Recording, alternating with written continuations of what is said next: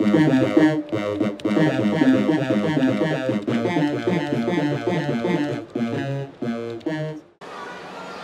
it's Eamon.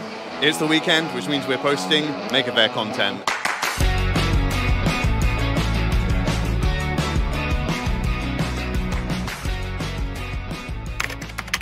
Hey, it's Eamon at Rome Maker Faire on the Friday. It's about halfway through the day. I'm here with Zol to talk about the 0x33 board, which is a isomorphic MIDI keyboard, yeah. Nice. Sure. And as everyone knows, probably by now, I love musical stuff. So can you explain a little bit about the idea behind this and the technology in there? So basically, this is just a regular MIDI keyboard that you can hook up to a computer or an external hardware synth, or with the headphone port, you can just make music. You know, you press the keys and music comes out, basically. So that far is just like a regular keyboard, right? It's basically based on the concept of isomorphism, which is not a recent invention at all. It's like from the 18th century, there was keyboards like this already. Is it like a lot of accordions use that type of keyboard? Accordions do use a keyboard like that, nice. yeah. And also on pianos, there was keyboards like this, but they were basically, you know, the regular keyboard won out. Unfortunately, I would say. And so fair enough. the big difference is basically that, as you can see, it's a regular arrangement of keys. Like there's no exceptions, there's no black keys, white keys, or anything like that.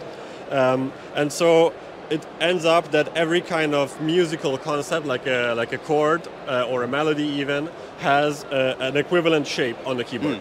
So, for example, the major chord is formed in this particular configuration by going 2 over and then up and diagonal to the first key, like this. Yes.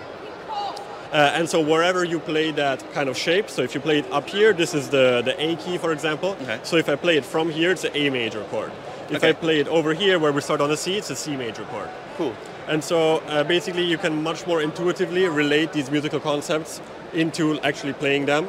And so I've built this keyboard because I found out about these concepts. I learned a little bit of music theory in high school.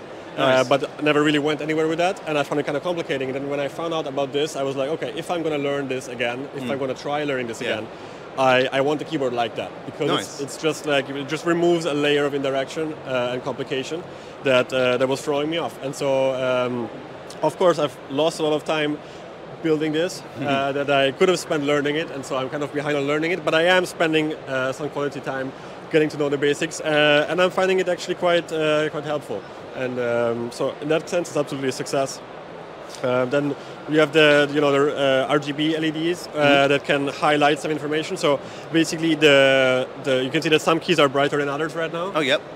And so those are all the keys of the C major scale. So that's what would be the white keys on a traditional piano. I see, I see. The difference is that I can change it because it's in software. So I can just say that I want to play the E major scale. And so now it's shifted over. Nice. And you can set it up to other scales, minor scales, pentatonic scales, or whatever you want to play.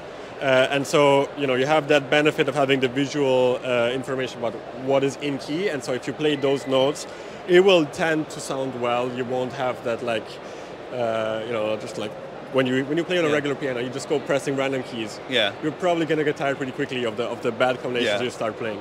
And so this way, you know, you have that same kind of safety net if you want to. And then in some different modes that I have for the highlighting, let me see if I can pull it off here. Some of the keys, they can remain illuminated once you've pressed them. And so if you want to jam, then basically the idea behind this is that if you jam and you go off scale or something, the keys stay illuminated for a bit, so you can kind of find your way back. Nice, okay. Cool. And you can set it up to last longer or shorter depending on what you're playing, basically. Just excellent.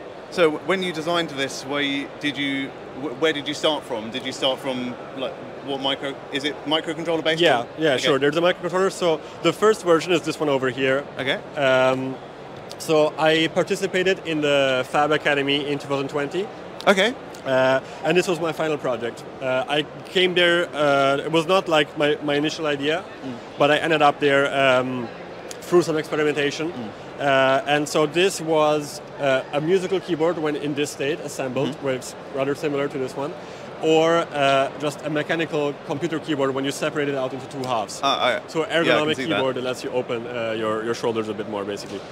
And so this is based around the ATmega 32U4. Okay, excellent. Microcontroller. And so this PCB is let's say homemade, like in the lab. So this is milled in the lab, a double-side PCB. Nice. And then, you know, once I passed on to these further prototypes, I decided to make my life a bit easier. Oops. So here you can see the back of another PCB. So this is just like a fab-made, you know, professional PCB. That's beautiful. With surface mount components. Oh, is that a RP2040? It's an RP2040. So this is it's called the RP2040 stamp. This little board by Arturo 182, I think he's called. Okay. I went with this because it's, I mean, it's not much smaller, but it has a form factor that suits this board. Yeah. And it doesn't have the USB on board, so I could put the USB where I wanted, and I really wanted to have it in this little corner. Oh, fair enough. So I could place it, you know, I had a bit more design flexibility that way.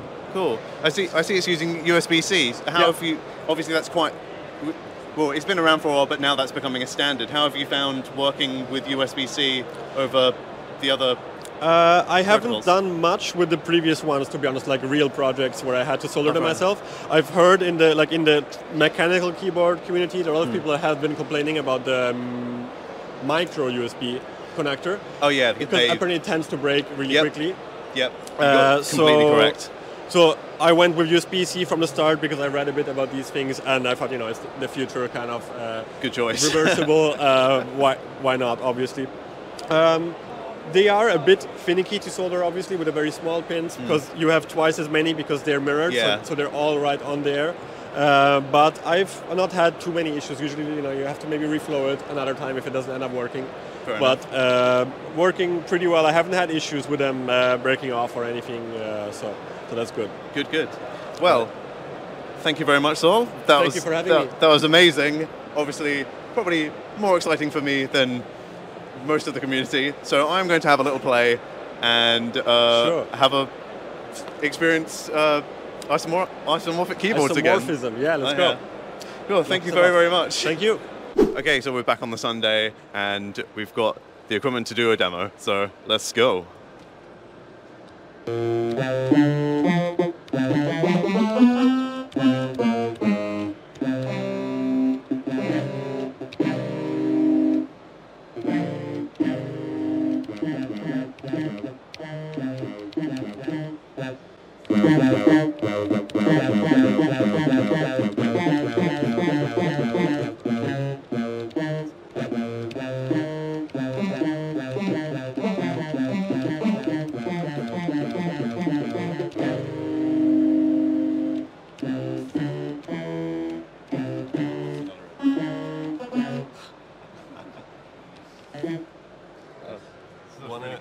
Let me try one thing, because I lowered the velocity because there was a sound that was kind of clipping. But let's try to raise that again. If it gets a bit louder, where are we at? MIDI, here. Okay. Oh, that's way louder.